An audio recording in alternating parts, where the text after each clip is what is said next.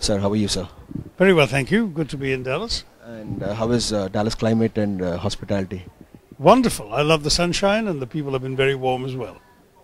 So, you are here to discuss about a book. So, could you just tell me about the book, what it is? No, my last couple of books have come out this year in the US. One is called Inglorious Empire, which is about British colonialism in India and the damage wrought by the British in the course of their 200 years of imperial rule. And the other is a book called Why I'm a Hindu, which is about the Hindu religion and, unfortunately, the distortions of it by those who've come up with a different view of the faith, unfortunately promoting bigotry and intolerance in my country. So, if I'm not wrong, is it correct from my end to say that the narratives that you're writing, you're trying to reconstruct the path for the Congress has lost during the last period? No, my books go well beyond my politics. I am a writer. These have now published 17 books, so it's not as if I'm only promoting a Congress Party agenda. These are my personal views and my ideas. In the book about British colonialism is certainly entirely my point of view. As far as the Hindu book is concerned, there is certainly a perception that the Congress has to fight the forces of intolerance in India, also within the Hindu fold, and that it's not enough to just face the message of Hindutva, the so-called political ideology of the ruling party, with a purely secular response. That secularism must take into account the religious beliefs of the majority, and at the same time to say that our Hinduism has been an inclusive Hinduism. So, and what is the difference between Hinduism and Hindutva, according to you, sir?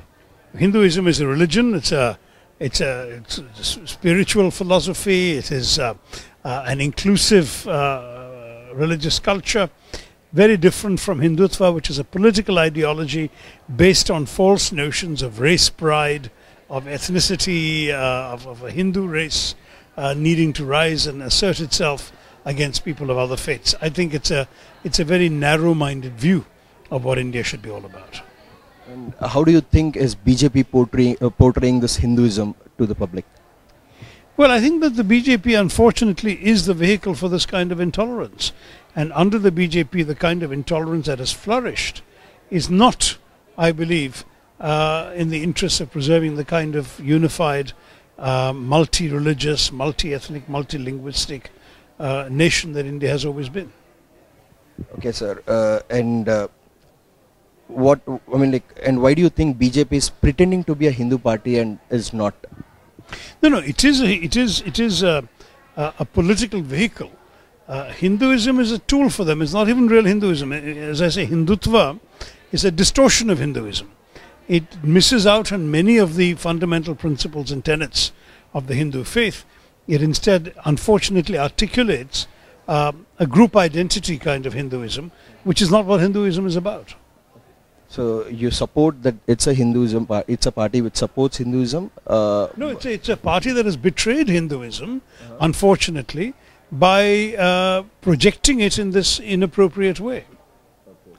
And so the Hindutva ideology has reduced the great majesty, the soaring ideas and philosophies and values of the inclusive Hindu faith into something like the team identity of the British football hooligan. It's not been about actually creating a larger, all-encompassing spiritual reality. It's been much more like saying my team is stronger than your team, is better than your team, and if you support another team, I'll hit you.